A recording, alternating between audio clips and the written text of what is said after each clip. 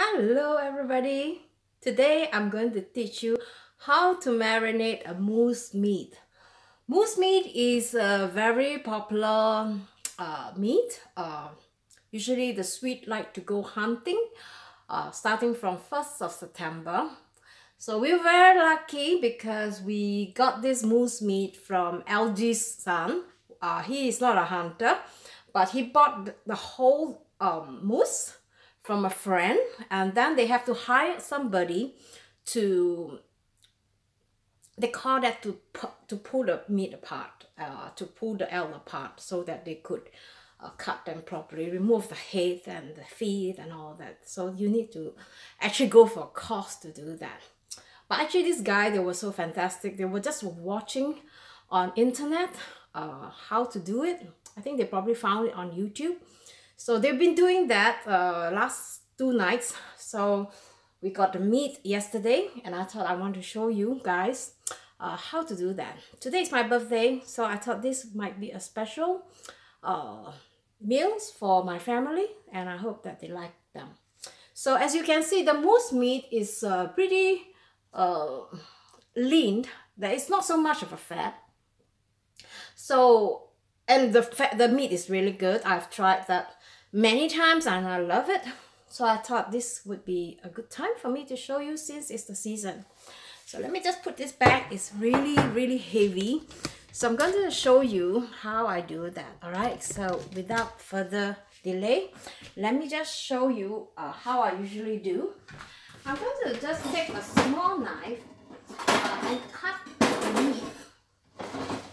As you can see, the meat are already been, I already skilled the vein. You see there's a lot of vein. So you want to remove that as much as possible. So I was not so very into doing that. So I thought I just show you how I prepare them usually. So you can remove the vein and you can turn the meat on this side so that it's much easier for you to put the garlic in here. So what you want to do is you want to make pockets from this meat so that you can slice in the garlic. So what I do is that clean the meat properly, pat them dry, and then make pockets like this. So you just tilt the knife a little bit so that you have even distribution of garlic. So I'm going to just put them like this. All right, so I make about 8 holes.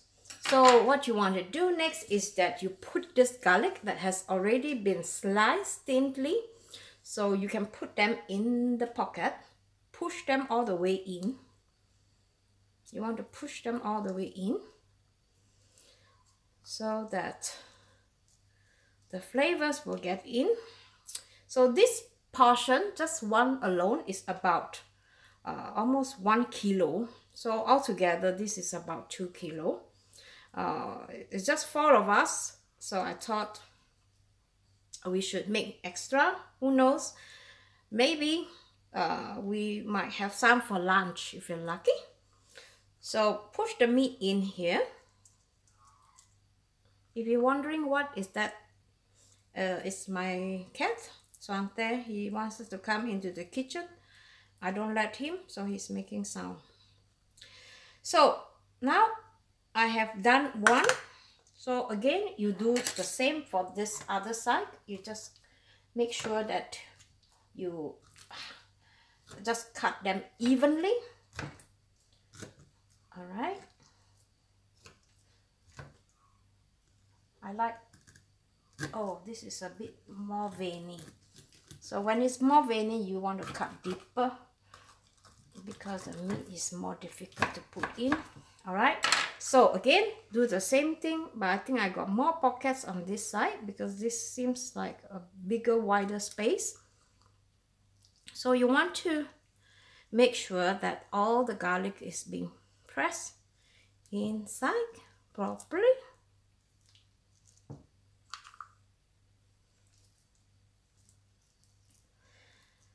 So just make sure that they are being pressed. All right.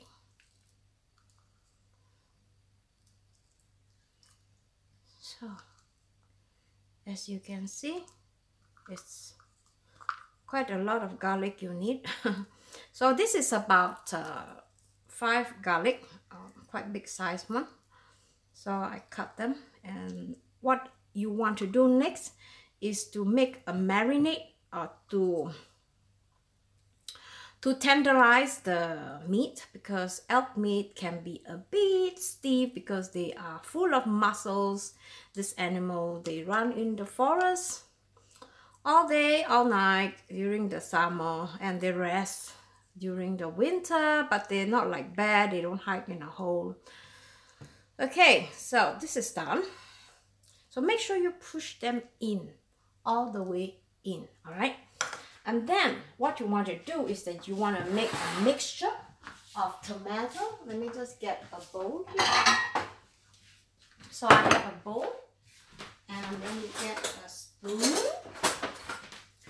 So what you want to do is that you can either use tomato puree like I do in the tube. Usually I like to use tomato puree, they are more flavors.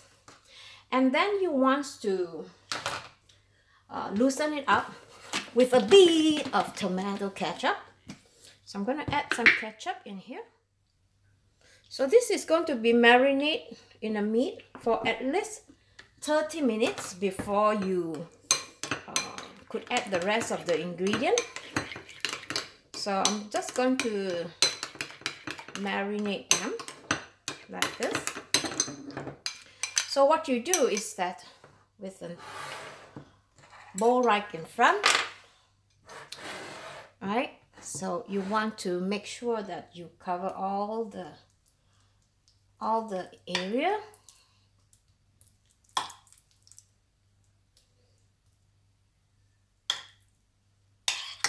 So